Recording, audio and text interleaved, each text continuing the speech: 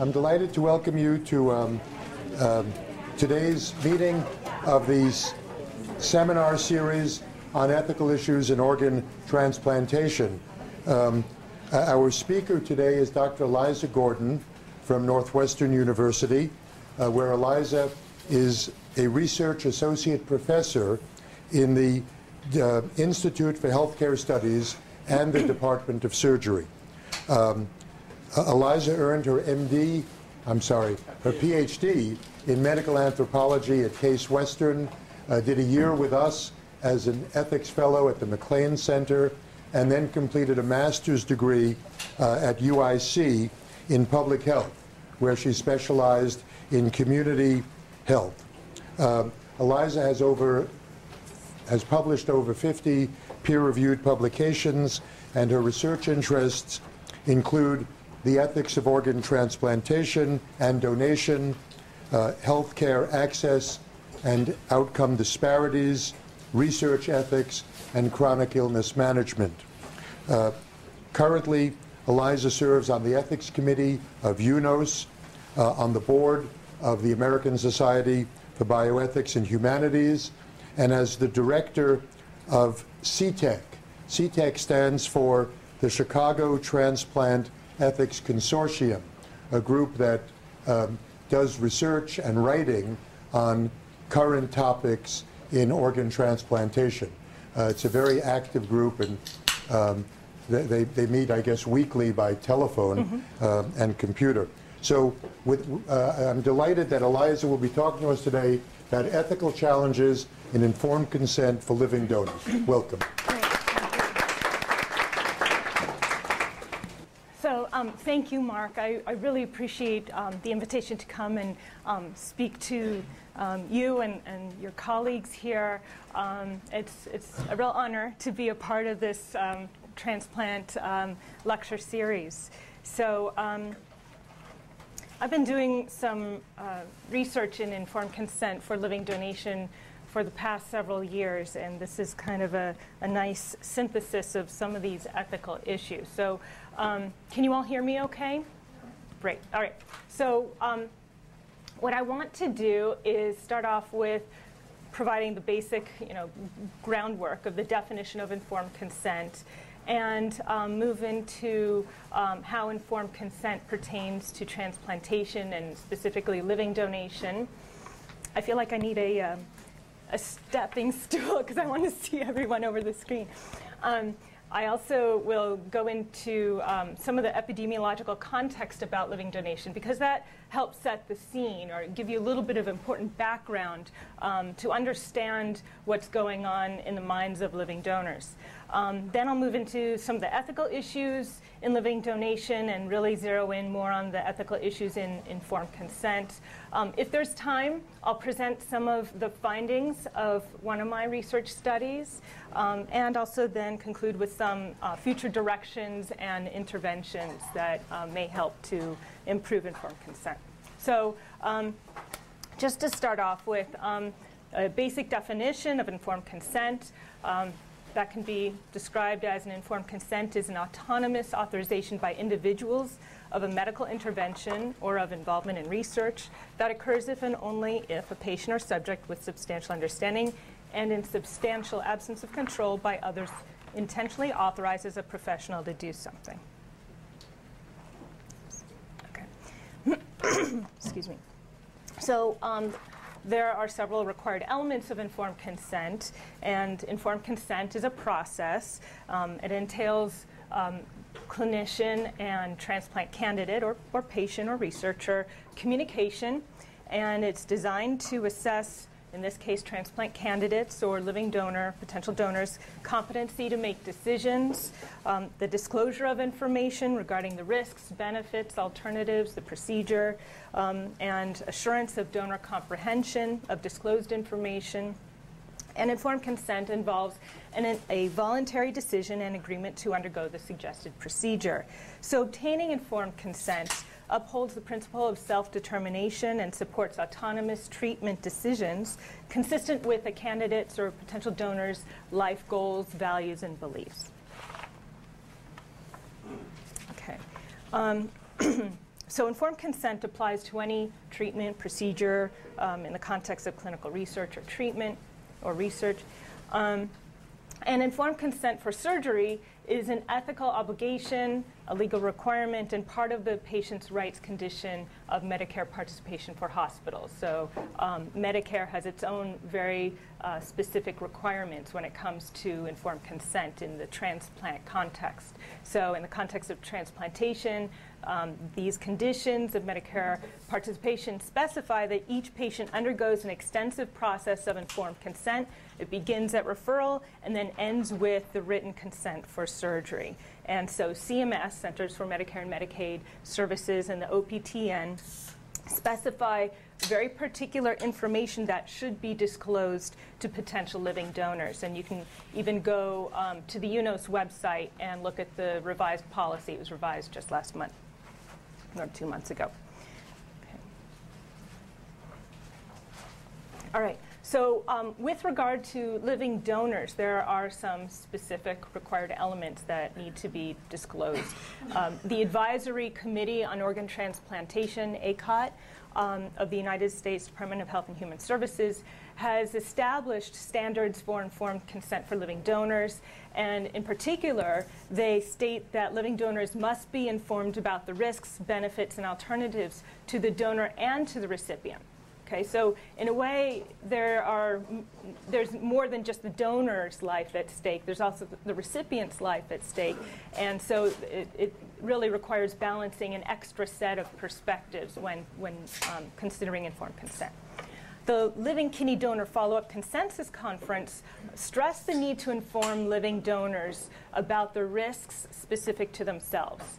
And I'll get into the rationale for why that's important in just a couple minutes. But just keep that in mind so when I discuss some of my own research, you'll remember that.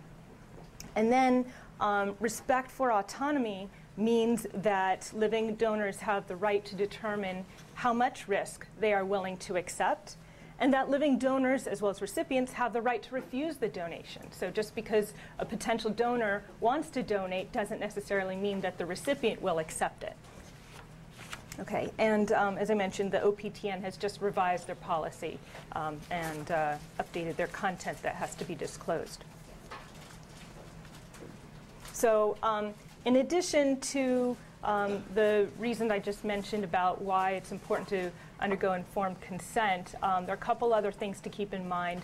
One is that informed consent is important for ensuring patient safety, especially in high-risk clinical situations. You want to make sure that donors in particular know what they're getting themselves into. Okay. As well, there's been some really interesting research showing that being prepared for your surgical procedure in surgery more broadly and having realistic expectations are associated with better post-surgical patient health outcomes. So, for example, people have better functional health outcomes, perceived health, quality of life, greater engagement in their post-operative care, all those things. So being informed means, or being prepared means, it really relies on being informed. So the two kind of go hand in hand. Okay, so now I'd like to provide a little bit of epidemiological background about living donation. So living donation has been performed essentially to remedy the organ shortage. You know, there's only so many deceased donations, and living donations offer a nice supplement to address the shortage. So living kidney donation has been going on since 1954. Adult-to-adult living donor liver transplantation has been going on throughout the world since 1989, but in the United States since 1998. There are over 95,000 patients waiting for a kidney transplant, and in 2012, 16,000 received one. And with regard to liver, over 15,000 patients are waiting for a liver, and only 6,000 received one. So there's a much different, I guess, magnitude of the need and difference between who is waiting and who's receiving one. And then about a third of all kidney transplants are come from living donors, and then about 4% of all liver transplants are from adult living donors. Just to continue a bit, so living donation rates have really declined over the last several years, and you can see that the peak was in 2004 for kidneys. It was up to 6,600, but it's dropped more recently to 5,600. And the same goes for livers. It's dropped from 2001 to 2012. It's just been this ongoing trend, and there have been a number of speculations as to why this has been going on, but no firm, definitive answer. There have been a couple ideas.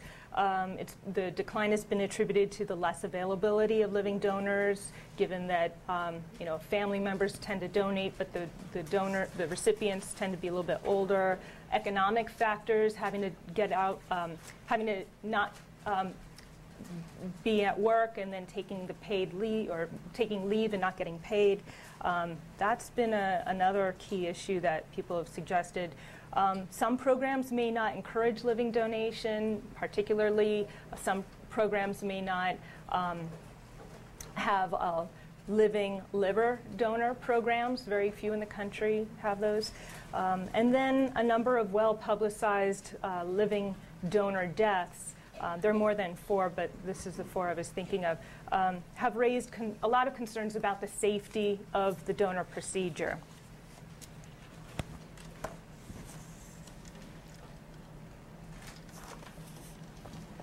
Okay. So I'd like to turn to some of the ethical issues in living donation, and the 3 key ones are the issues of non-maleficence, the categorical imperative, and informed consent. So let's turn to issues of non-maleficence first, or do no harm. A key issue of concern, particularly for surgeons cutting into a potential donor, is that it presents a lot of serious harms. You're cutting into someone who is otherwise a healthy living person. Okay, and they don't need any kind of, they will not gain any kind of medical benefit through the process of undergoing surgery. So this really counters the whole imperative to do no harm. We can see here in this chart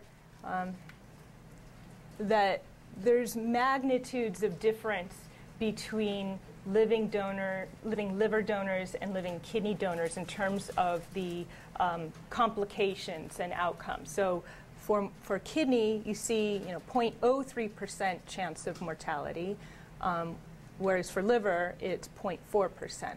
So, and then with regard to the major complications for kidney, 3 to 6%, whereas Clavian grade 2 refers to the moderate complications. Grade 3 is like really severe. So 48% get moderate kinds of complications. And then with regard to mild complications, 22% of kidney donors experience those, whereas 42. So living liver donors have, I would say, magnitudes greater, more risk that they're undertaking. And what's interesting is that while a lot of the complications do get resolved, say within months to a year, there are some that emerge after a year. So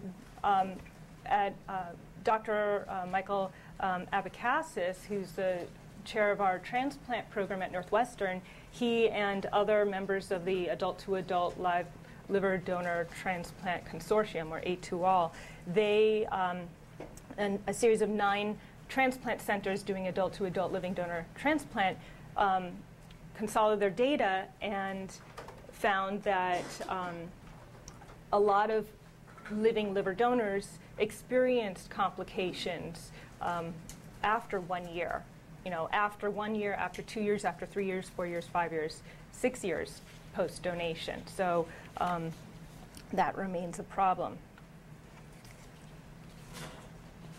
Another concern is the issue of the categorical imperative, basically using people as a means to an end. I mean, essentially, living donors are undergoing the surgery to help another person. They're not doing it for themselves. So that is a concern. I posted up here, actually, you know what I want to do is pull this out. I'm going to show you this special issue of Narrative Inquiry in Bioethics, okay? Dan, you know what I'm talking about. So there's this journal that Jim Dubois at St. Louis University, he is the editor of, and we have a special issue on living donation and informed consent in this issue. So what is included in here is I have a brief intro, but the bulk of that special issue, and I can pass this around if anyone's interested, so take a look.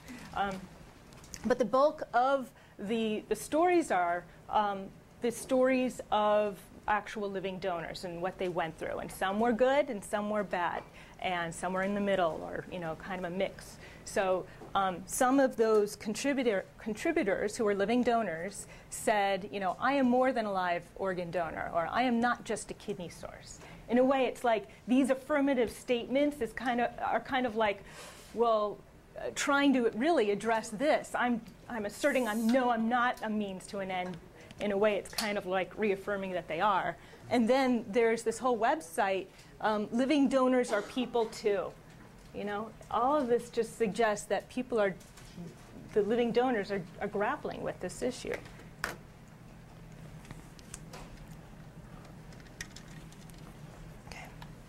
Okay, and now I want to go into issues of informed consent for living donors. And I put voluntariness first, as opposed to at the end, which typically kind of comes later on when people give a voluntary consent, because I think voluntariness or undue pressure sets the tone for living donors and what they're going through. So let me give you some more details to that. Okay, so the living donors' sense of undue pressure is framed largely by the available treatment options for the potential recipient. Okay, so with kidneys, kidney transplant candidates, they have dialysis. Okay, it's not the best. Transplantation is better. And of course, when their AV access is all used up, then they really have no other choice but transplantation. But really, dialysis is an alternative, so there's less pressure on the potential donor to donate to a kidney transplant candidate. Whereas with liver transplant candidates, there's no alternative but death. Okay, so putting yourself in the shoes of the potential living liver donor, what are you going to do? I mean, either see your loved one die or, consider the idea of donating. So we're really working within the high-stakes arena of life and death, particularly for the liver donor candidates. Okay, so what kinds of pressures do potential donors feel? Okay, there's been quite a number of studies that have documented undue pressure among potential donors, kidney and liver donors, whether it's internal feelings, family pressures, cultural expectations, people feeling guilt, financial pressures that they have to do it because the recipient is the breadwinner and they got to support them. Their senses of obligation or duty. Some people will say, I have no choice but to save the life of a loved one, especially the case in pediatric patients. There's also a gender disparity issue that's been documented around the world where females donate more than do males do. So females donating to their husbands is quite common. And so, how does that contribute to the sense of obligation and pressure? So there's been some great work by Miriam Valapur in Minnesota who found that 40% of living kidney donors reported some pressure to donate. Okay, and what's interesting is that they found that significantly more pressure was felt among those donating to related recipients as opposed to unrelated. So those family ties that bind really do bind, I guess. And I had conducted a systematic review of living liver donors and found that rates of undue pressure varied internationally, with lowest rates in the United States, moderate rates in Europe, and the highest rates in Asian countries. And I wanted to give you a quote here, again from the Narrative Inquiry special issue by one of the donors. And she said, "The psychologist explained to me that I could decline to donate, and they would tell my brother that a medical issue came up during testing which disqualified me as a donor. That plan may work for people who never have to see each other again, but families are forever connected, even with the feelings of entitlement, the flawed relationships, and disappointments. Permission to back out needed to come from my brother and my parents, not from a psychologist that would never see me again." So I thought that was really quite telling of what's really going on in people's experiences. Okay. Now, with regard to informed information disclosure, this issue brings up a whole host of additional issues. So potential living donors must obtain the necessary information to understand the procedure and its outcomes in order to effectively decide if donating coincides with their values and beliefs. Okay. However, as again from this special issue, one person noted, all I really needed to know, I learned after my donation years later, still learning. So I'll describe for you in a little bit more detail now what some of these issues are. So one is a lack of information to disclose. There's relatively little known about the long-term outcomes in transplant recipients, recipients and donors, excuse me, particularly in the case of liver donors. Okay. And then another issue is that there's always this issue of how much information do you disclose. We don't want to overburden people with too much information and cause overloads that they stop paying attention and zone out. And some ethicists have commented about you can never really be fully informed, but you can be relevantly informed to be able to appreciate what some of the data mean. And opinions do vary within the transplant field about the amount and specificity of information that is needed by potential living donors as well as recipients. Another key problem is that there's a lot of variation across transplant centers in the types of information disclosed during living kidney donation informed consent processes. So a couple studies demonstrate this. An international study of 221 transplant professionals found that U.S. transplant centers were more likely to disclose potential travel expenses and loss of work income than non-U.S. transplant centers. A study of consent processes for living kidney donors in 132 U.S. programs found that 57% of the programs presumed candidates' consent to undergo evaluation, as opposed to, asking them. And other transplant programs varied in the extent to which the informed consent elements were disclosed. Only 42% of those programs disclosed all of the elements of informed consent, risks, benefits, alternatives, all those things. Another international study found that 30% of 203 transplant professionals had discussed the long-term risks of premature cardiovascular disease or death with living kidney donor candidates. In one of the studies I did, I assessed consent forms across transplant centers and found that with regard to the readability, they were written at a college reading level. So there are health literacy issues. So information is inconsistently disclosed, and within providers perhaps, across centers. And a concern is that a lack of any kind of standardization of the consent process may result in under-informing patients.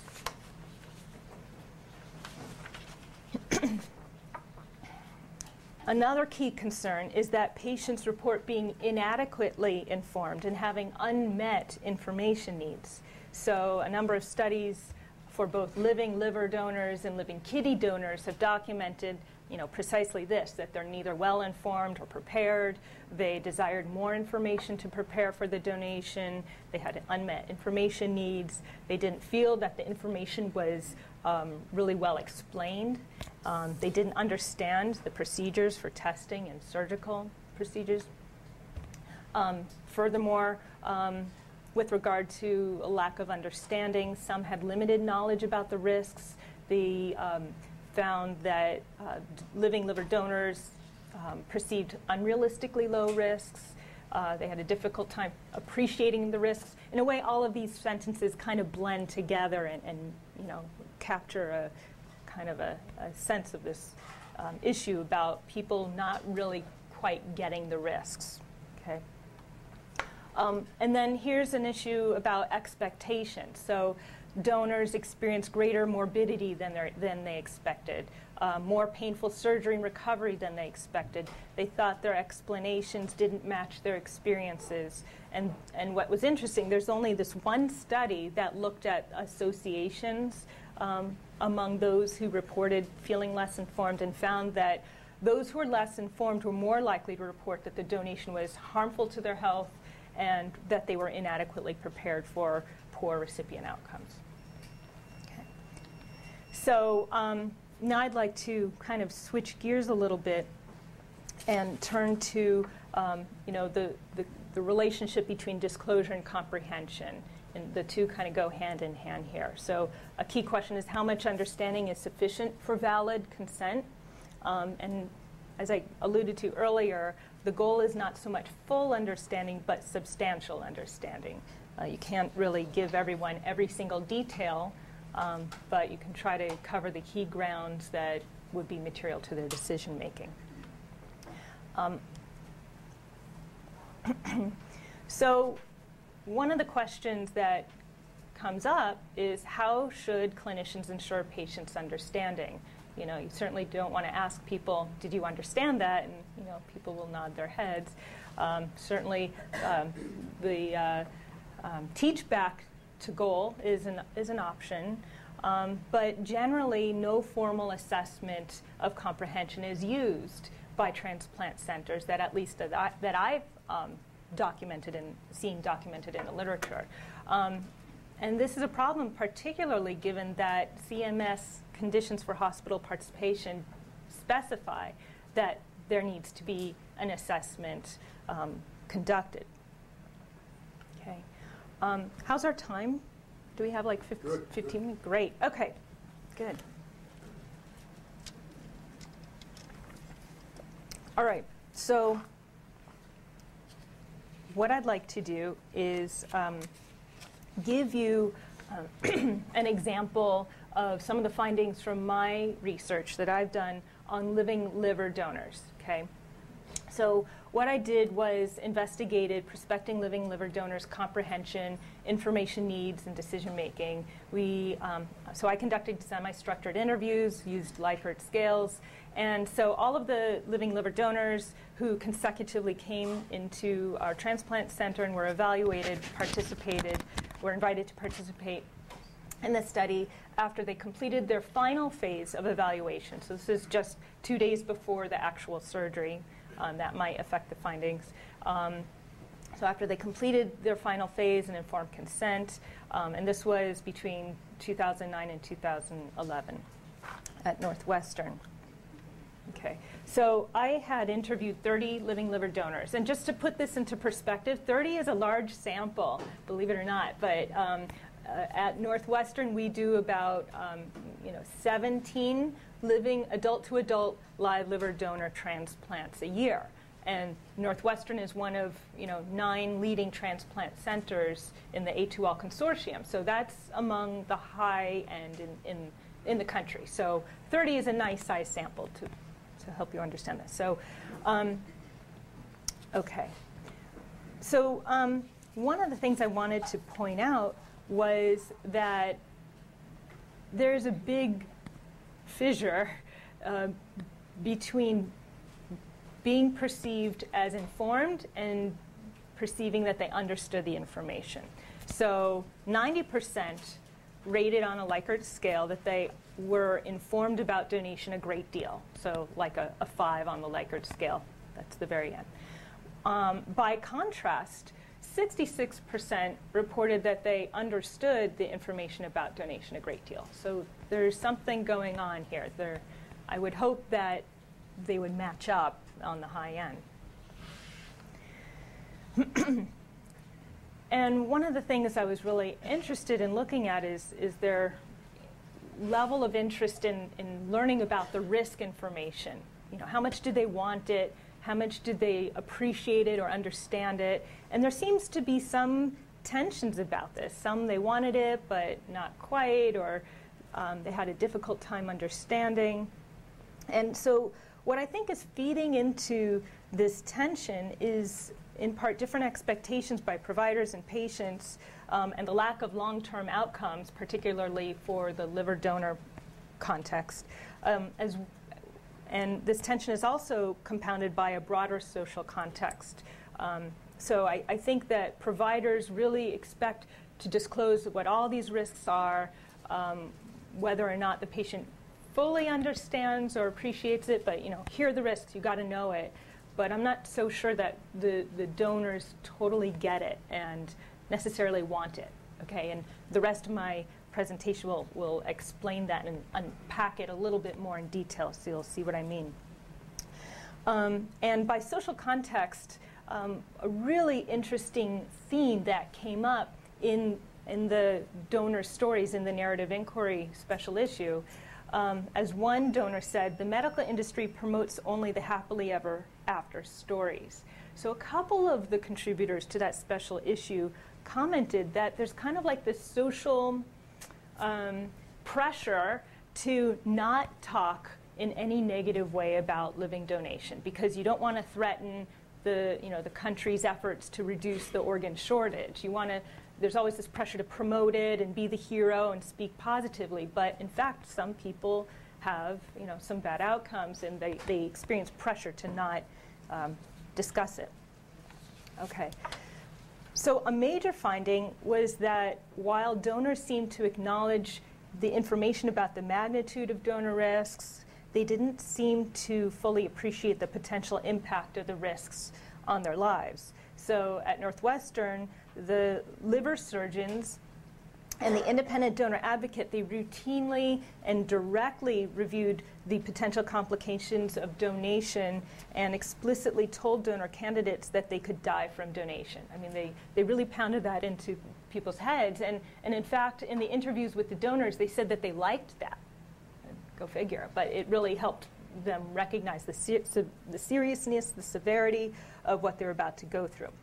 And so when I had asked donors to identify the risks of donation to the donor, living donors acknowledged that a list of risks was presented to them in their educational materials. They remember having received it, and they were able to recall death, bile leak, and infection as the leading risks. But there was no consensus on these identified risks, and fewer than 60% of donors mentioned any given risk. So you see here, 60% of the 30 mentioned death. Diane Lapointe-Rideau, who is the medical director of the Living Donor Program at Mount Sinai, she had similarly found that only 70% of donors identified death from a list of risks. So these findings are a little bit difficult to interpret. So they may reflect a lack of recall, okay, and that's fair, or it may reflect information overload. That's fine, or it could reflect that the risks were simply not of high significance for donors, that they didn't care to remember it. Could be any of these things.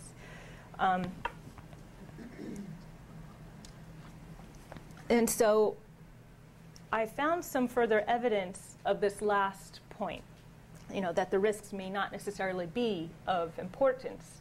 And so specifically, when I asked them, how would you rate donation in terms of its risk to yourself, 83% said that donation is not at all to somewhat, so that's like on a Likert scale from 1 to 5, 1, 2, and 3, 3 being somewhat.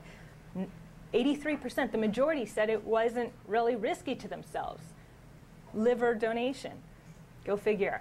And then 50% verbally, through their comments and statements, downplayed the risks of living donation to themselves.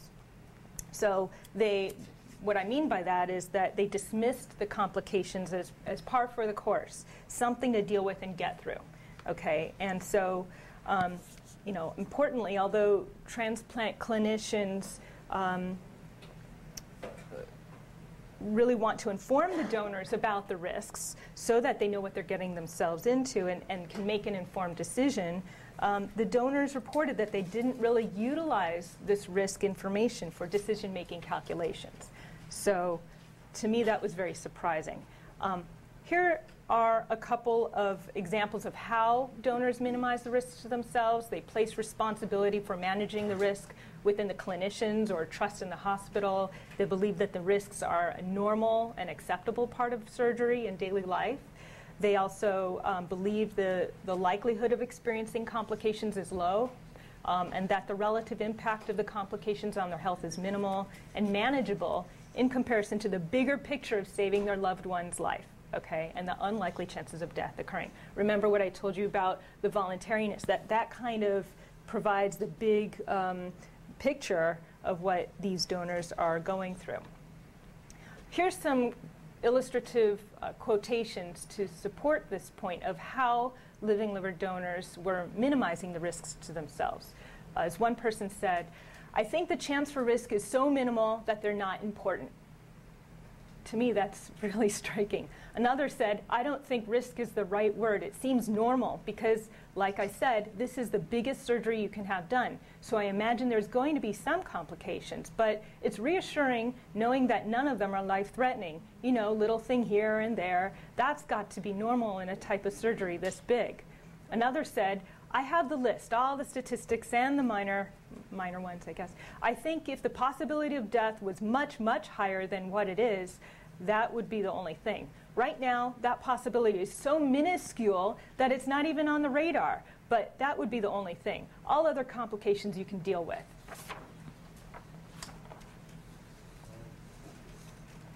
So as these comments show, downplaying the risks appears to have also served as a strategy motivating living donors to proceed with the donation process. Maybe it's rationalizing. So that is, donors were reassured by their own assessment that the risks were low. So, if we were to set aside the the legal requirements, the hospital requirements for informed consent, for protections, for disclosure, I think that these findings raise a question of what is the purpose of disclosing risk information. And particularly if the risk information was downplayed and played a little role in decision-making by many donors. So here's just briefly the theoretical framework for informed consent. Informed consent is really designed to help people make informed treatment choices, right? To make a decision to act. Here are a couple quotes by Faden and Beecham. Informed consents are acts of autonomous authorizing, and in the case of refusals, of declining. So it's an action, a decision. Okay. But in this case, it wasn't so much used for decision making as some of the respondents indicated. Rather, it was used for preparation for donation, not for decision making. And most donors had decided to donate before receiving much education from the Transplant Center to begin with. And that's a finding often found in the literature. So the information needs for decision-making were distinct from the information needs relating to feeling prepared for donation. And a third of donors emphasized that information was vital for feeling prepared for donating and feeling secure in the decision that had already been made. Here's a couple more quotes about the importance that they're placing on feeling prepared. So I asked, was there any other information that you really relied upon to help you with your decision making? And the respondent said, not for the decision making, but most of the information I get was to prepare rather than to decide. I mean, people are just telling you directly. There wasn't anything they could have told me to change my mind. If they had given me more information, it wasn't that it would have changed my mind, but it would have helped me feel prepared for the procedure and more aware of what to expect. So just to wrap this up here, I know we're running out of some time. Providing risk information is generally touted as enabling patients, research participants, and living donors to express their self-determination for autonomous decision-making. But although it's grounded in law, this perspective really minimally explains the actual thought processes used by living liver donors. Rather, an ethical analysis of the construct of informed consent should focus on identifying information that is material to their living liver donors' preparedness rather than decision-making per se. Okay, so disclosing the risk statistics may be insufficient for adequately preparing living donors to appreciate the impact of a complication on a donor's life. So, although they generally felt informed, they insufficiently understood the donation process and downplayed the risks in decision-making. So this raises questions about comprehension. It illuminates the value of informed consent for preparation rather than decision-making. More comprehensible disclosure of information is needed in order to optimize the informed consent process. And it's essential, of course, that prospective donors are adequately informed and that their information needs are addressed to ensure that they're well prepared. Couple quick points here. So how do we do this? How can we ensure that patients are optimally informed and comprehend? One suggestion, and some of my colleagues, I don't know if is Yolanda here and James out there. So I'm really pleased. So Yolanda and James Chan, we collaborated on this paper, which just got accepted. It's in press on shared decision making. And we proposed how shared decision making can help with the informed consent process and enhance people's understanding. A couple other suggestions. There's been a move in transplantation, I think, jumping onto the bandwagon overall of utilizing the internet as a great intervention to utilize interactive computer-based programs. And so the folks listed here, a lot of these are surgeons, not me, but Schenker and Leclerc. So within the world of surgery, they're recognizing the value of using computer programs to facilitate the informed consent process.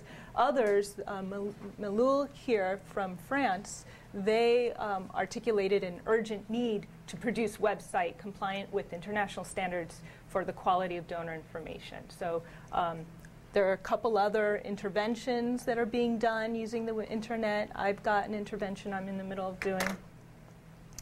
So it's a promising one. And it's promising because I think it serves to standardize as well as personalize the information disclosure process.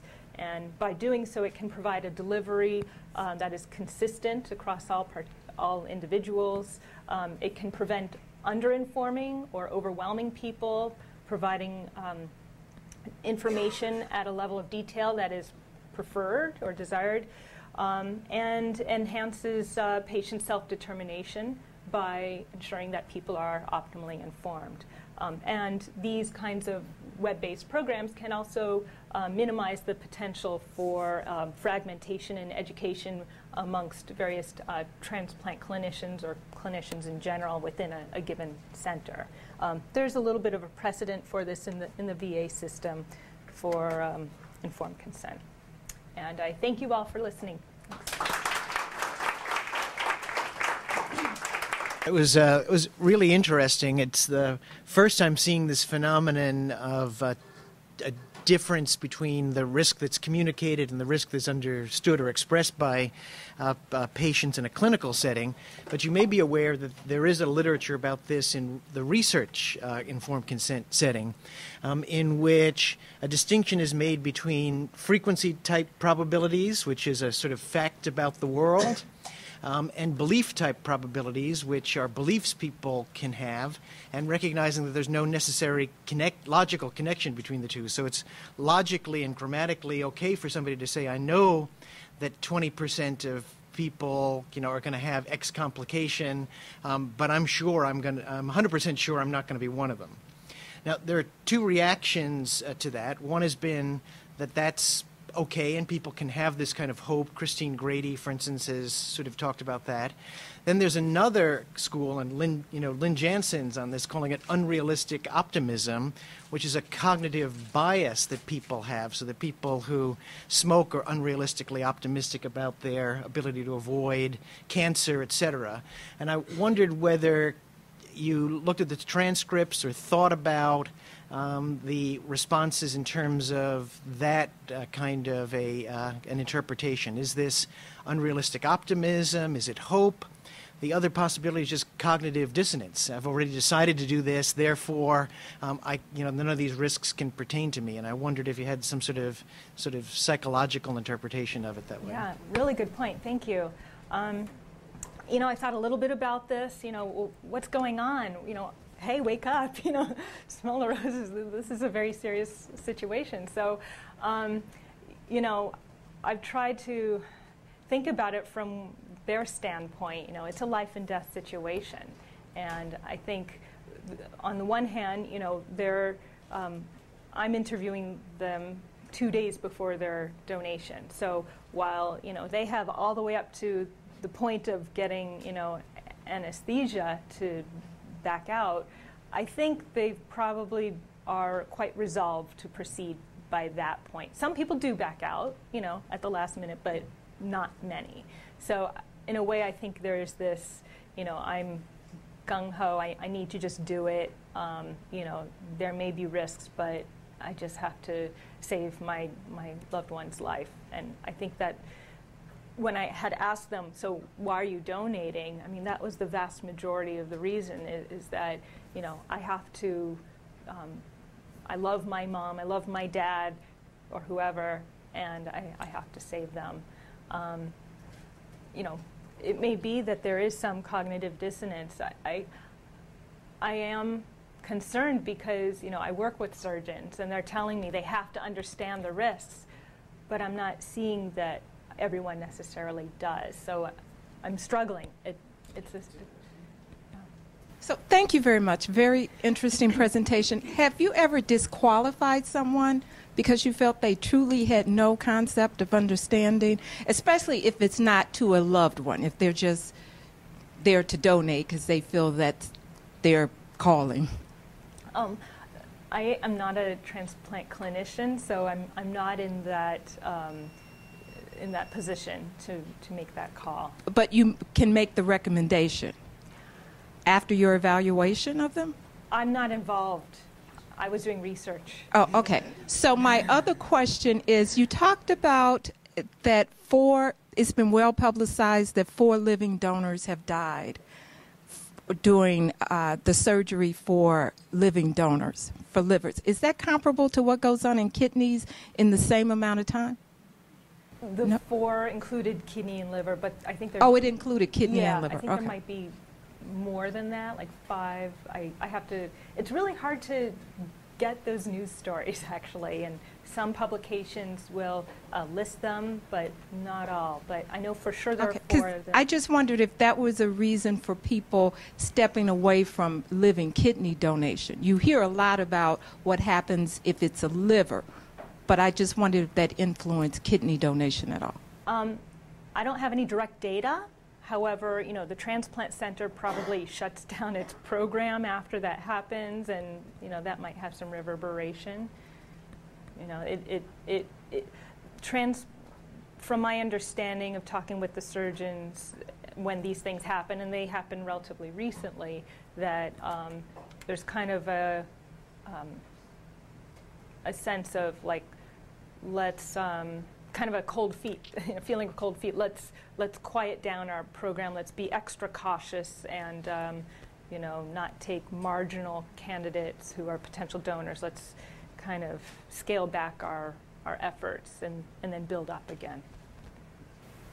Hi, Elisa. It's Yolanda. It's Hi. nice to meet you in person, not over the phone. So thank you very much. That was an excellent talk. Just so I can't help but say, but we do have to report this nationally to UNOS if there's a donor, and you have to report it within 24 hours. Otherwise, UNOS, the government, will shut us down. So there is some safety net from the government. But my question actually is, have you queried or looked at what we as surgeons think we said, and if there's any veracity to what we think we said versus what we really did say? Really.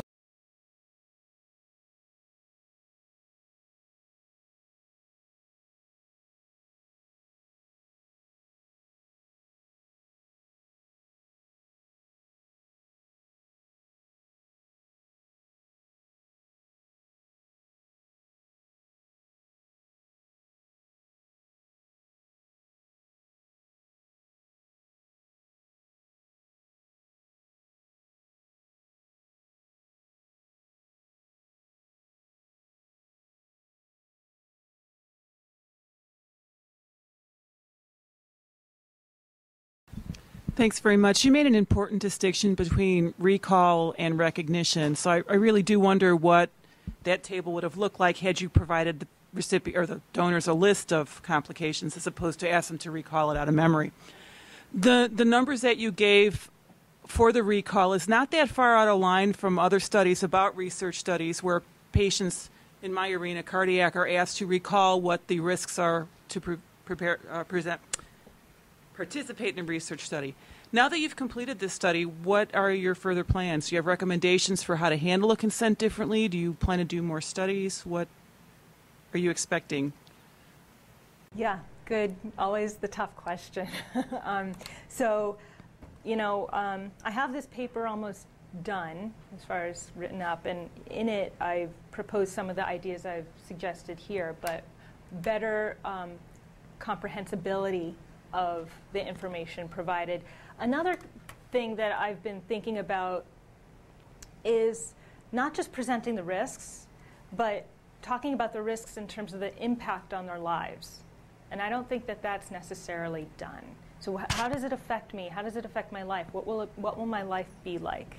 And I think that would help facilitate people's appreciation. I mean, that's really what, it's not just understand I have a 10% chance of blah, blah, blah. But how does that, if I were to get blah, blah, blah, how would that affect me? And I think that would really help make the message sink in better. Eliza, Yeah.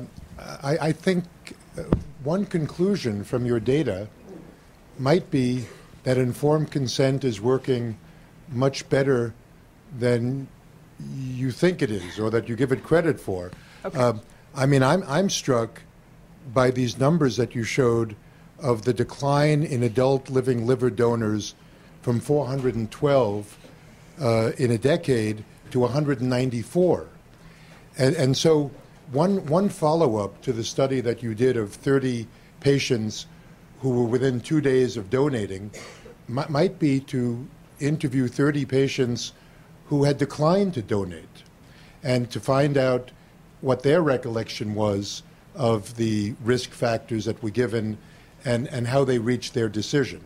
As you pointed out correctly, there's so many factors that patients might invoke to account for their refusing to go forward with the procedure. Yeah. It might not be as clean a study as I envision that it should be, but it would be interesting to know just the difference in recall between those who didn't do it compared to those who did do it. Okay, thank you. Sorry, thank you. And I don't think we are unique in the following way, but given all the rules and regulations, given the intensity of the focus on ethics, most programs that I know of that have at least existed for a while expend a lot of energy in making sure in a very layered way that donors are in fact informed.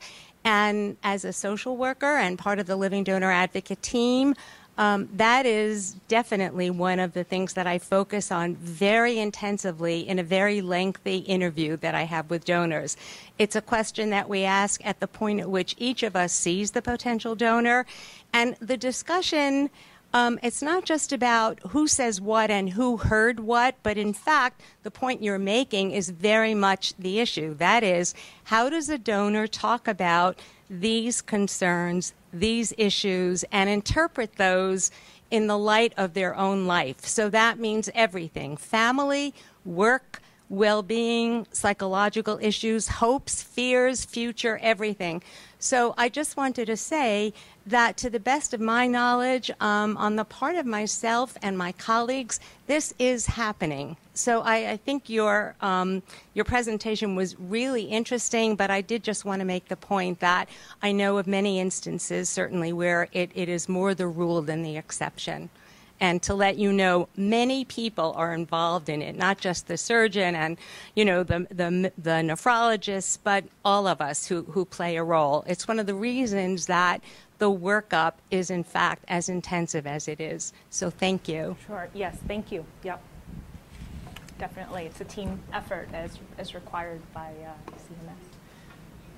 Thank you.